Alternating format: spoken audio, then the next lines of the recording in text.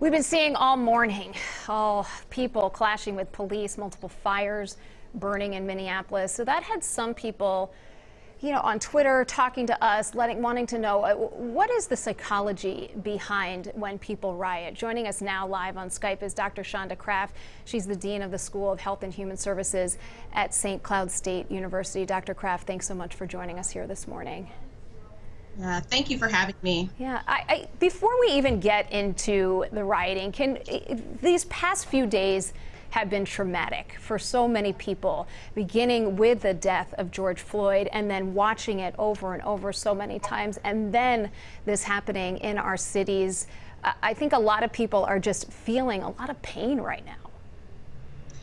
Absolutely. I've been talking to some colleagues and friends throughout the last couple of days, even my own husband and my children, and, just trying to make sense of this. It is sad. It's, there have been a lot of tears. There have been a lot of questions. There's been a lot of sadness, not just for the city and what's going on, but, for Mr. Floyd's family. And it just feels unbelievable. Psychologists have looked at this, looked at the psychology of protests, looked at the psychology of what we might call, rioting. Talk us through some of what's going on there. Yeah, well, when our brains really perceive a threat in the environment, we're automatically going to respond in a few different ways. Right after a trauma, our minds are likely to see the world as very dangerous. And when we perceive danger, one of those stress responses is fight. We've all heard of fight or flight.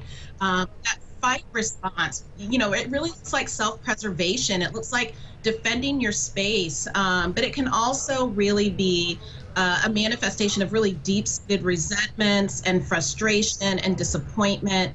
And people may want to find other people to join their fight. Mm-hmm. Dr. Craft, we've talked earlier about this is not the group of peaceful protesters. This is a smaller group of people, different from what we had seen throughout the day earlier on. And I've seen so many different reactions to what we saw happen in Minneapolis last night. And it's not necessarily just a matter of criminality. I mean, there's something more to that in terms of how this may not represent what somebody might usually do. Right. Yeah. I mean, when this level of frustration and resentment and sadness really rises to a collective action or a group or community response, that group provides some anonymity. You can be faceless, nameless, but it also provides energy, and it can really propel feelings that you're already having, and this sense of, oh, somebody else feels the same way I feel, and it's okay for me to feel this way. Too many times we're really told to ignore our negative emotions, that it's not okay to be angry, or it's not okay to be sad or to be scared, that we're supposed to be happy or, kind of wait for something else to happen. And, some people get tired of waiting, and they want to hear that there are other people out there who are thinking and feeling the same way that they are. What really can make these types of responses dangerous, though, is that it can be difficult to understand who's the leader. That leadership can shift very quickly, and that response that they are asking from the group can become more and more dangerous at times as well. And I think that's what we've been seeing the last few days. I think many people, Dr. Craft, respond to this, to the images of the vandalism, of the fires, of the violence, and they say, all right, what's the point? What's the point of this? What does this accomplish? Is that a good question to ask, or is that not the question that anyone out there is really thinking about?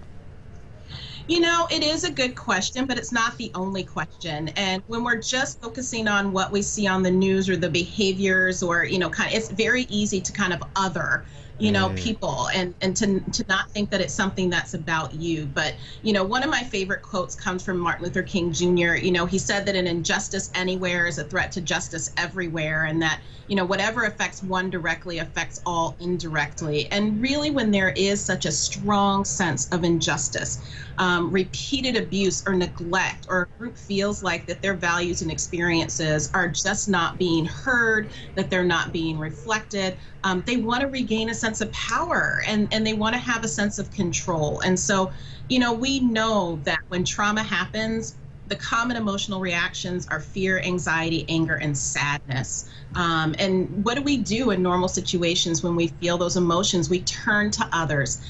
We are trying to express that rage and that frustration, but we also want to regain a sense of hope, and we want to see the situation change. And so I think just focusing on the behaviors that may be criminal and are dangerous is not the only place. We know that there's a group of people who want to be heard, and maybe one of the best ways for us to stop what we're seeing right now, or at least to slow it down, is to give some space for people to be heard in a way that really feels like it's going to bring hope and change, but also that's going to validate the very real feelings of sadness and anger that are going on right now. That's just wonderful advice, because I think a lot of people feel really helpless right now in what they should be doing, but simply listening and understanding and trying to understand some of this anger and pain and frustration right now, hopefully could be helpful. Absolutely, yeah. Absolutely. Yeah. I think we just need things to settle down to a point where there's an obvious opening for discussion, and also understanding that for some people it's going to feel like the time for discussion has passed. Yeah. Right? We really need to move into action. Yeah, I mean, peaceful protest has happened for some time, and here we are again. I think maybe that is how some people feel, right? Mm-hmm. Yeah. Absolutely. Dr. Shonda Craft, thank you so much for your insight, for being with us. We appreciate it. Thank you. Have a good day.